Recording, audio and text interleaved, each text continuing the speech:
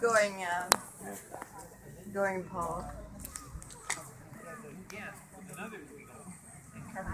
Okay, hello, my name's Paula, part of the Harrison Salmon Festival, and what we're doing here is getting people acquainted with the salmon, so coming on site. Also the Harrison fishers from Staelis and Scowlitz are also giving away 1,000 pounds of smoked sockeye salmon, so we're sampling it here, and then we're sending people down to the Chehalis store. If they want to buy some, they'll get a package for free.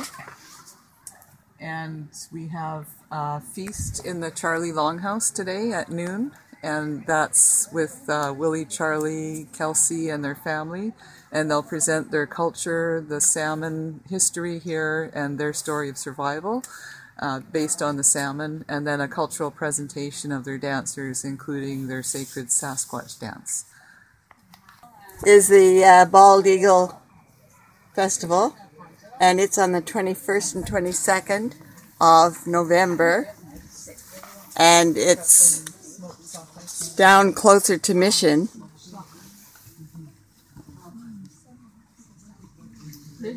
Eight presentations, so it's a great way. There are thousands of eagles there in a month, so not to be missed.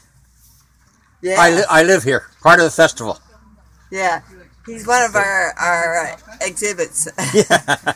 The Harrison or the Fraser Valley Bald Eagle Festival has been going on for 20 years.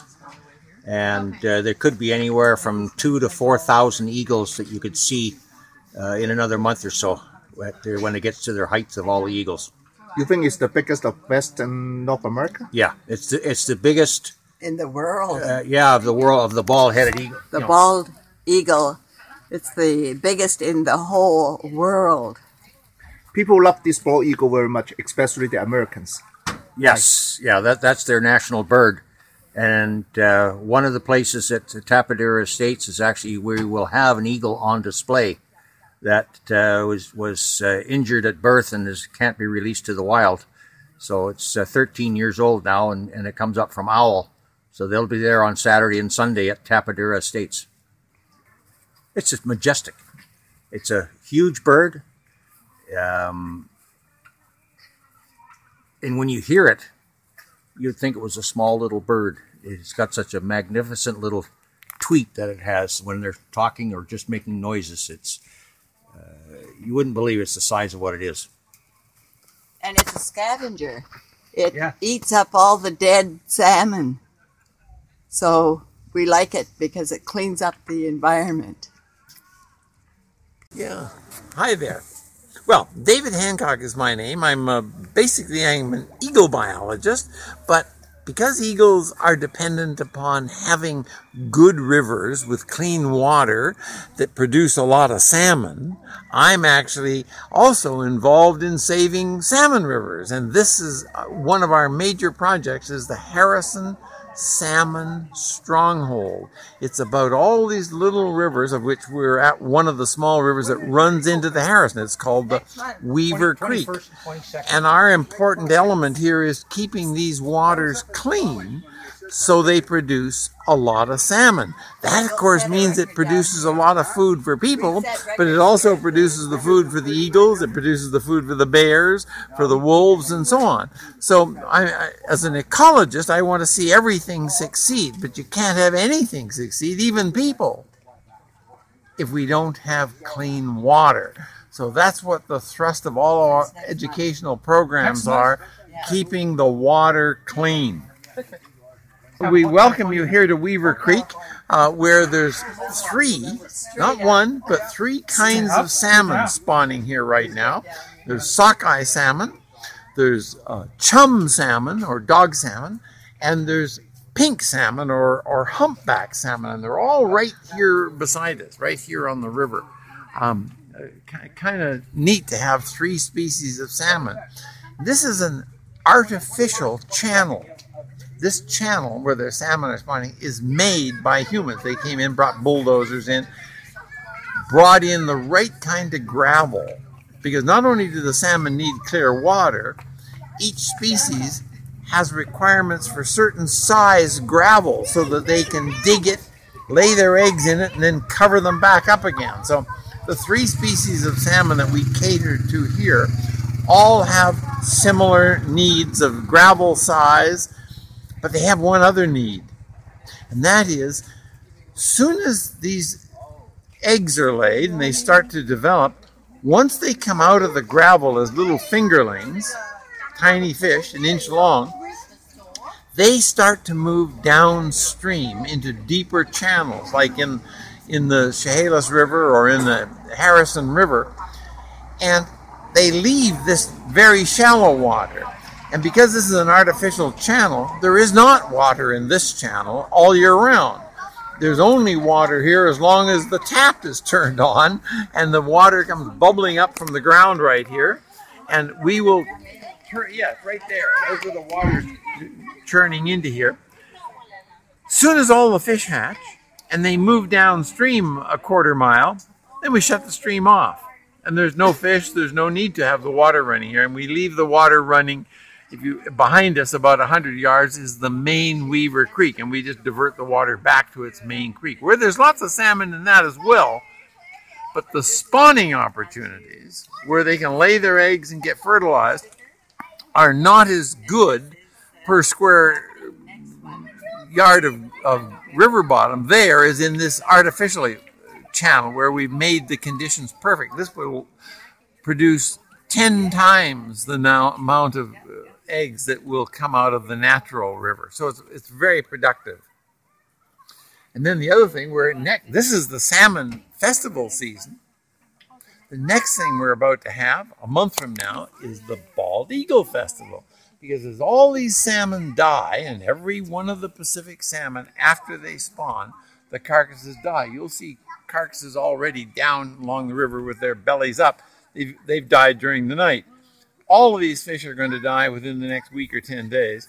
The carcasses normally go down all the rivers, flow down, get down toward the big Chehalis gravel bars on the Harrison, and that's when the largest concentration of eagles anywhere in the world happen. We get 5 to 10, perhaps some years, maybe twice that many. We just haven't been able to count them all. So in a 3-kilometer area, we're going to get 5,000 to 10,000 bald eagles between the end of halfway through November and halfway through December. That's the peak period. So it's a very exciting biological happening to get 10,000 predators accumulating in a very small area. And so that's when we hold our Fraser Valley Bald Eagle Festival. So we welcome everybody to come to the Bald Eagle Festival this year, November 21st and 22nd. It's always the 3rd weekend of November, so they can run this any year you like, and it's always the 3rd weekend. You'll know when our festival is. So we welcome everybody to the Fraser Valley Bald Eagle Festival. My name is David Hancock, and I'm an eagle biologist by training. I'm a director of the Fraser Valley Bald Eagle Festival. I'm also a director and the founder of the Hancock Wildlife Foundation. And if anybody wants to go and look at eagles, they can go to their website on the web.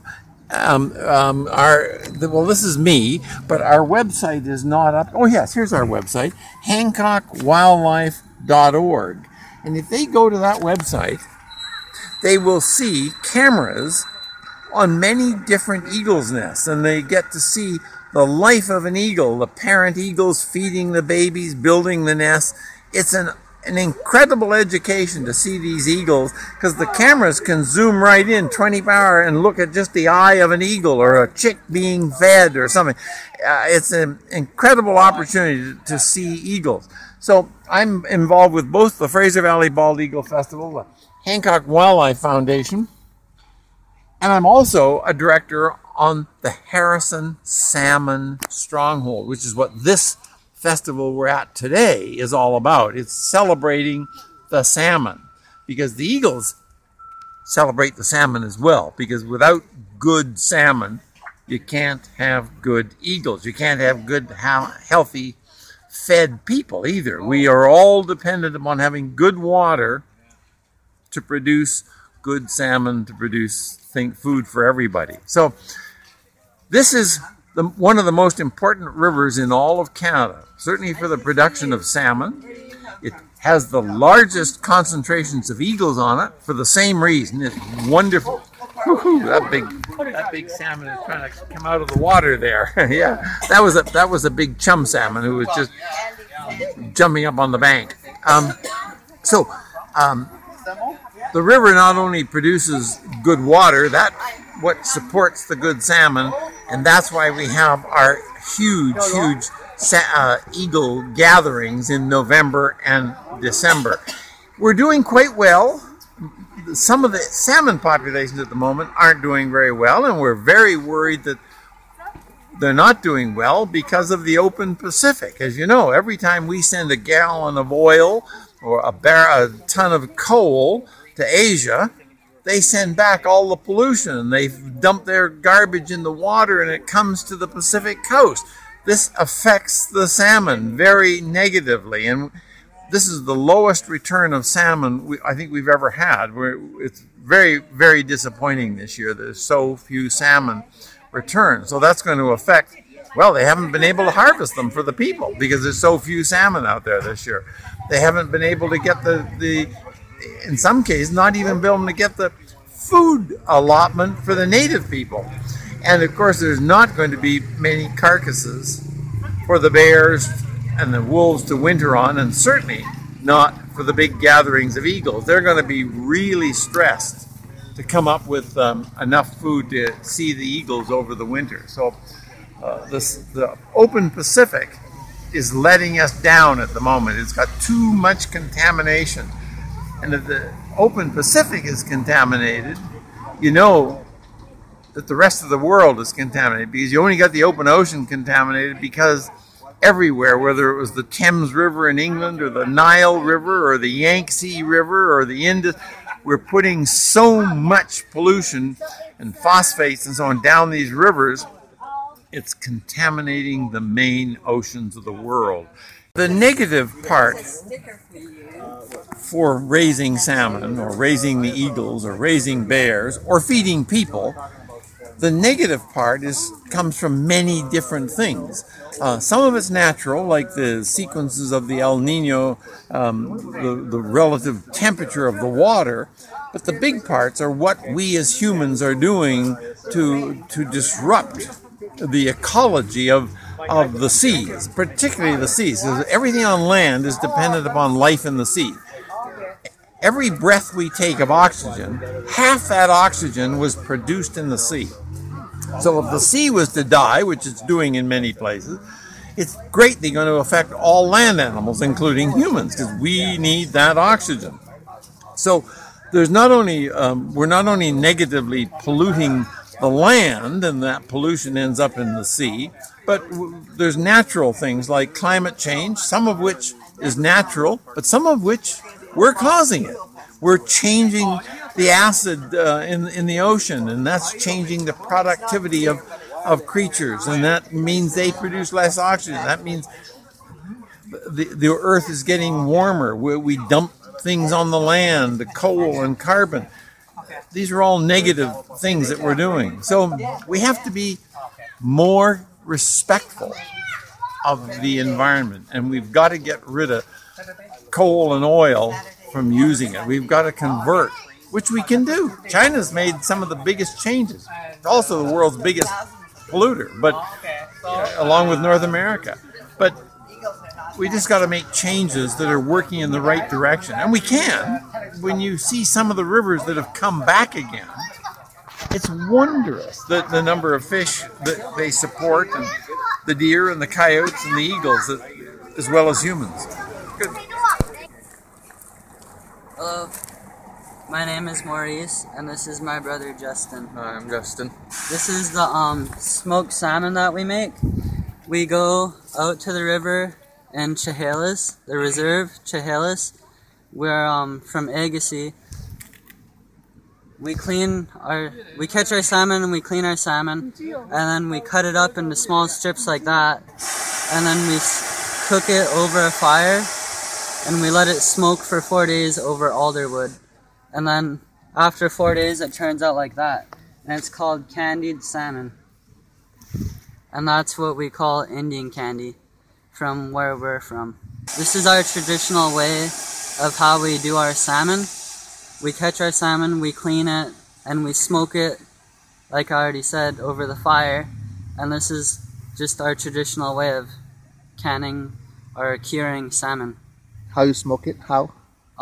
We cut it up into small strips and we hang it on sticks over alder wood, and we let it hang up in a shed and you let it smoke for 4 days straight, and you keep your fire going constantly. And this is my brother. He's gonna do his interview now. I'm Justin Paul, and I'm from Chehalis, and we usually catch about a dozen of fish, probably maybe like 30, depends, and we clean them up, then we lay them out in a big box, and we lay them out and then layer them. Then we salt it to dash the salt and then brown sugar. That's how we make it like that to cure our fish. We let our salmon cure overnight in the brown sugar and the salt before we smoke it for 4 days, and then after that it's cured and it's edible. And then we just let people taste our salmon and let them enjoy it. I'm from Chehalis Reservation. This is our cultural way of preserving salmon for the winter season and the fall season, so that way we have salmon through the whole year. And this has been our culture for hundreds of years.